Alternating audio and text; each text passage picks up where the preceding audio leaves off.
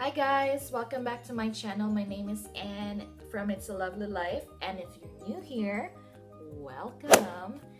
I post videos about mommy tips and tricks, any informative videos that I can think of about mom life and my life here in Canada.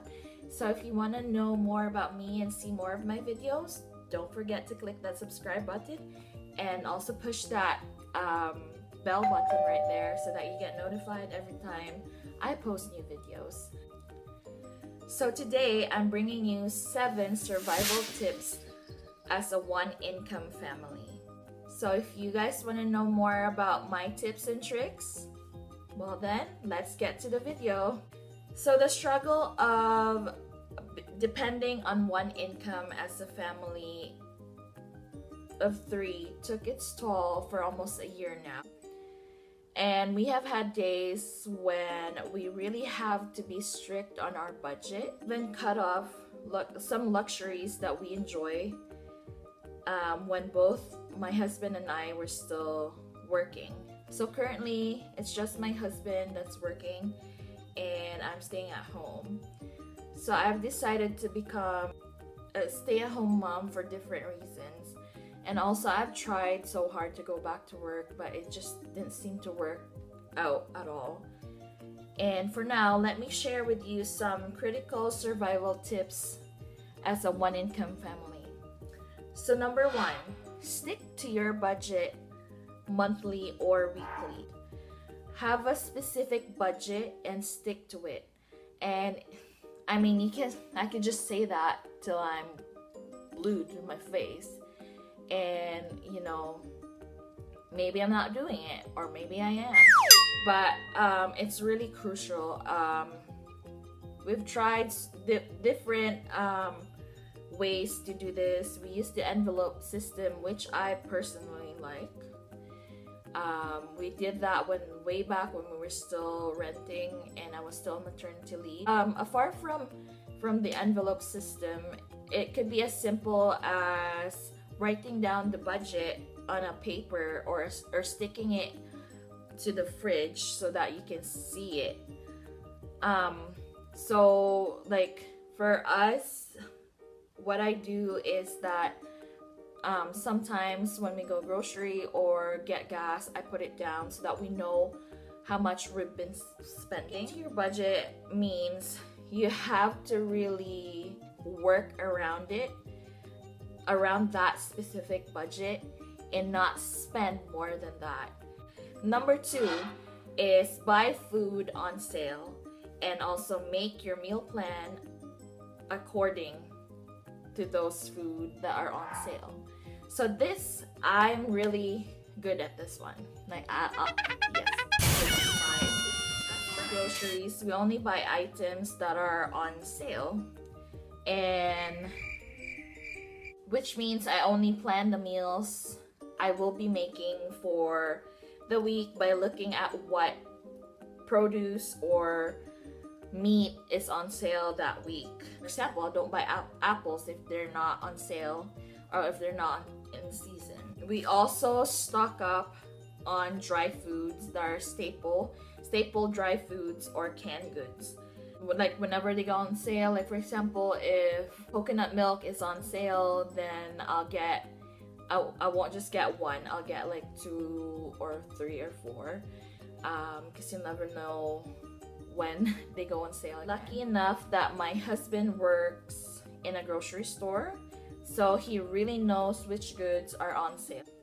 Sometimes he bring me flyers that are or flyer that's not till like a week from now or so.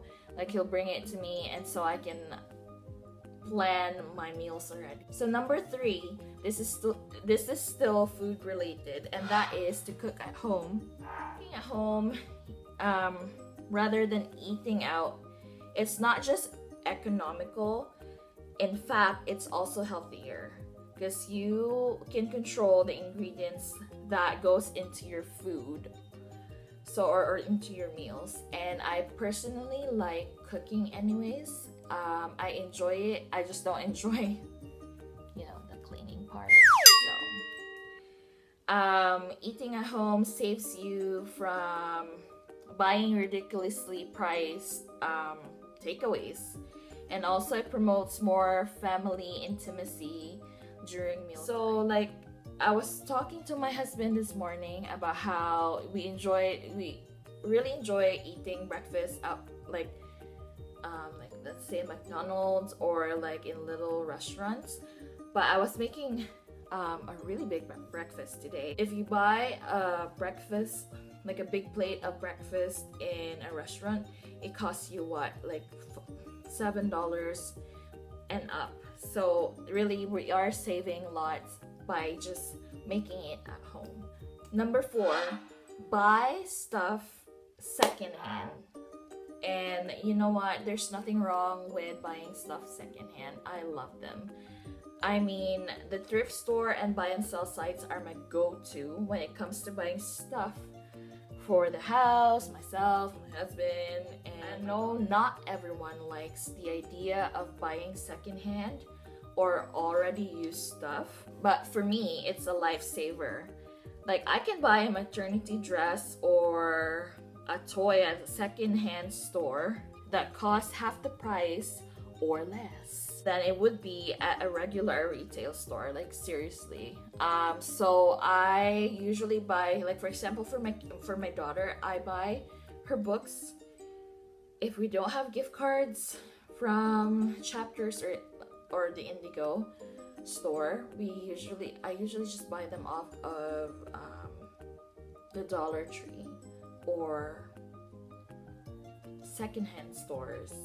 Like, because I mean, like for $1 or for 99 cents even a piece for a book is a steal. Not only do I save money, I also stop the growing fast fashion cycle, or just stores or companies nowadays they encourage you to buy more and more and more, and the quality of the stuff from these companies are not really reliable. As when you buy it secondhand, you know that they've already been used, and so which means it shows that the quality of these products have already been tested, so you know that they will last even longer. Number 5, so consider free cycles or hand-me-downs. As much as I love secondhand stores, buying off from Facebook buy and sell sites, I love me some free stuff. This is my most favorite tip of all.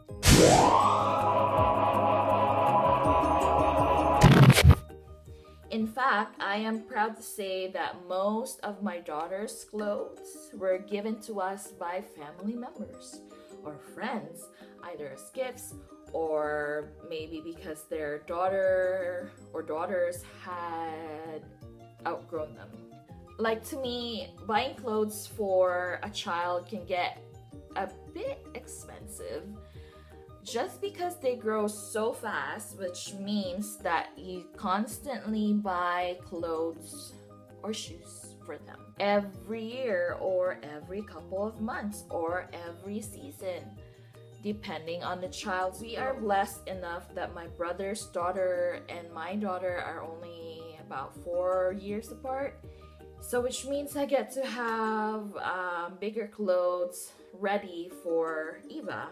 Also, we have a TV unit that was given to us by Jeremy's aunt, and it served us a purpose. And when she gave it to us, it was so dirty. I wasn't sure at first, but with a little love and lots of cleaning, scrubbing, it almost looked like brand new. And some of our baby gears were handed down to us as well. And that saved us from buying overpriced baby gears, actually. Number 6, search for free events. What do I mean by that is search for any free events around your area that you can do that has activities or that you can do with your family. especially if you have little ones. I have, like I said, I have a 2-year-old, and she constantly needs to just go out. And I mean, parks and playgrounds are available, but sometimes she needs more than that, I think. Like, especially you see other kids as well. And doesn't mean that you're in a tight budget that you restrict yourself from going out and having a good time and having to still do that without spending a money, a penny, a dime, a dollar. And here in my household, we love free events, especially those geared towards fun activities for kids. So, like, maybe it's a free skate at the arena that we went to. Actually, just last winter, we went to a free skate they have free face painting and popcorn and hot chocolate, or maybe a free family event during Family Day weekend. We actually went to one like a few months ago, and we enjoyed the free lunch, hot dogs and drinks and chips, and lots of free activities for kids, like bouncy castle, and my daughter even saw Paw Patrol Chase and Poppy from Trolls. We are also lucky to have a free zoo around our area, which we really enjoy, because it doesn't just have like the zoo part, but it has a splash pad where kids can get, wet, and instead of a pool, I feel like it's safer. And they also have a playground area where kids can just, enjoy the climbers, the slides, and the swings. For me, you can definitely enjoy like family time without wrecking your budget. And my number 7 tip is, this is actually tips on saving on electricity and your water bill. And we strictly follow this routine, which is we only do laundry, or we start our dishwasher at 7 o'clock. I've actually learned this trick from my mom. Oh yeah, I learned this from her, and she said that usually at that hour, between 7 p.m. till 7 a.m., it's the non-peak hours.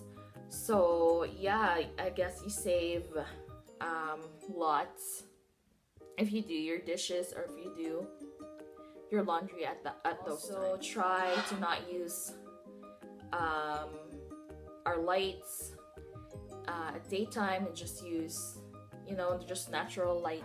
So try and turn off our TVs if we're not watching, and then turn off any radio if we're not listening. I said that I only have 7 tips. I actually wrote a last tip here, which is live within your means. This is easily said but hard to practice. But with consistent and intentional move towards being able to survive as a one family income, we were able to do this. I'm not usually high maintenance, as you can see. I'm very simple with even with my makeup, my clothes, very simple. I don't buy new makeups or new clothes, even if it's on sale. I don't, just because if I don't have the need for it, then I don't buy it at all. Husband is the same thing. We're actually very similar in this area. We are content with basically what we have, and we go by the principle that if it's not broken, we don't have to buy it. It is challenging to just depend on one income. We barely could make it for the past few months here, but with the help and support of our family, we're able to. And also, God always provide, and that's what I've been praying for. So if you guys are also one income family, let me know down in the comments below if you have any tips and tricks as well, or what you guys do to survive. That's all for today. I hope you guys enjoyed this video, because I sure did. But yeah, I'll see you guys in my next video. Bye!